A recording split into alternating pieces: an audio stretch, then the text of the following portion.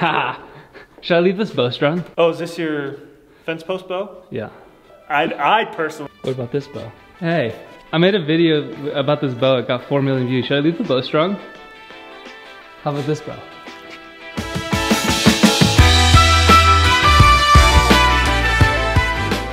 As somebody who makes bows, I would say just don't leave your bow strung. Although you can, for sure, absolutely. All wooden bows get a pass. Fiberglass bows, maybe a little bit. It's not the best. All right, we're interviewing Jeremy. Oh no. Do you unstring every bow you have? Yes. Do you unstring every bow I have? No. Do you break my bows? One. Hey Jeremy, what you doing with my bow? Well, seeing how much abuse it can take before it breaks. Abuse, huh? This bow has been strung since September. Dang.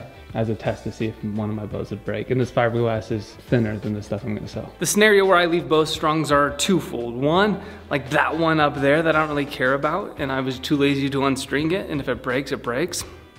Or the second one is my personal bows that I make, if I'm gonna sell it.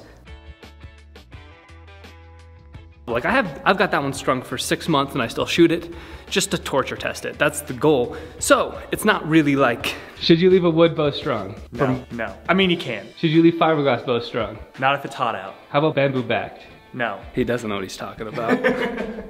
If you're a beginner to archery, I would recommend to not leave your bows strung. That's why I said if it's hot out, no. I personally have no experience with it, but I hear heat effects with What temperature? Like inside of a car on a hot day. If you've been in archery, just do whatever you want to do. You've got enough experience on your own. I'm not trying to convince anybody to do anything. I'm just telling you what I would do. And then my recommendation to all the haters who think I can't dance.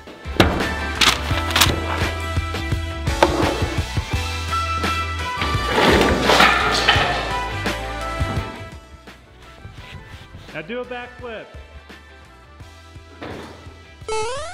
You're right.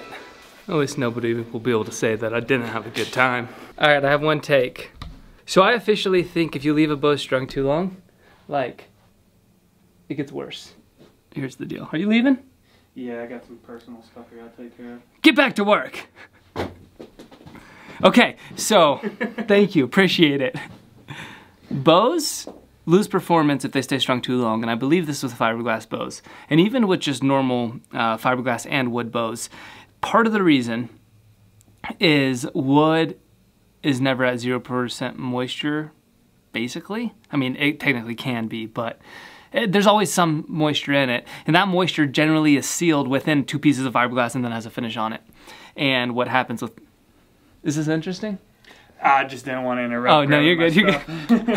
What happens with wood, I hope it's interesting or else I shouldn't post this. What happens with wood is it has a memory to it. And so what happens when you leave the bow strung over a long period of time, the wood is remembering that new position, therefore making it less powerful because it's remembering that new position which is already bending. And you don't want it to remember it being strung, you want it to remember the position of being unstrung. That way you can store more energy and have a faster shooting bow. So even fiberglass bows, in my experience, have a little bit of string follow. With that being said, I leave my bow strung. Like a true archer.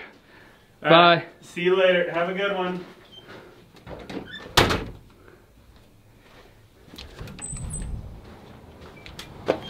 Hey, that's my truck. Let's get your license plate real quick for everybody. There's the ice fishing sled. If you want to see us go ice fishing, check out the other channel.